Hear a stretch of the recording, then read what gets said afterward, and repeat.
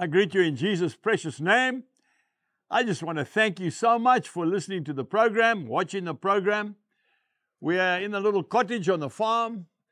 It's raining, as you can see in the background. We're on the porch. It is a beautiful afternoon. The cattle are grazing right behind our production crew, and everybody is at peace. We've got swallows here from the northern hemisphere, and the thing that amazes me with these swallows, they fly so close to the cattle and to us. You almost think they're going to hit you, but they just swerve away at the last minute.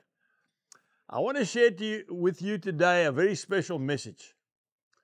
I want to ask you, if you have any bitterness in your heart towards anyone, we need to confess it. And I'm going to pray with you at the end of this program that the Lord will help you. Maybe somebody has hurt you. Somebody has disappointed you. Unfortunately, it often happens close to home. But we've got to deal with it because, bitterness is like a rust in a motor car. It's like a cancer. It doesn't stop. You've actually got to cut it out in order to deal with it. You can't just gloss over it. We go to the book of Hebrews chapter 12 and one verse 15.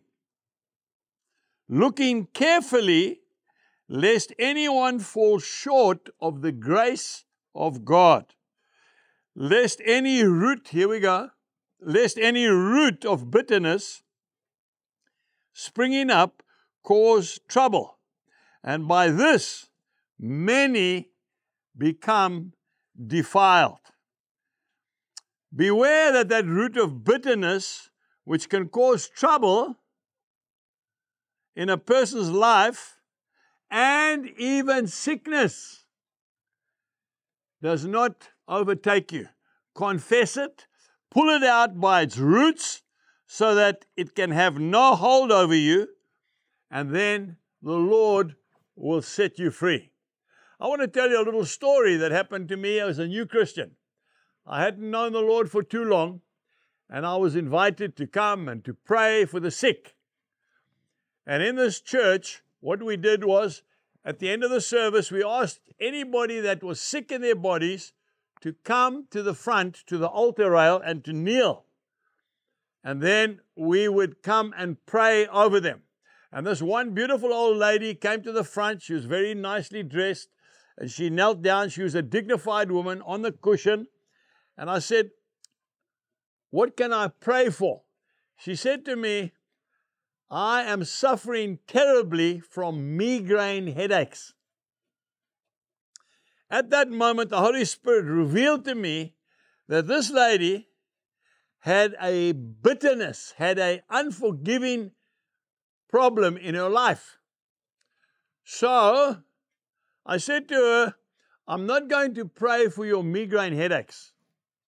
I don't believe that's a problem. I'm going to pray that the Lord Jesus Christ will help you to forgive that person who has got something against you." She was upset with me, I tell you what. She was livid. She said to me, "I did not come here for that. I came here to be prayed for healing." I said, "And madam, that's what's going to happen." And with that, she just broke down and she started to cry.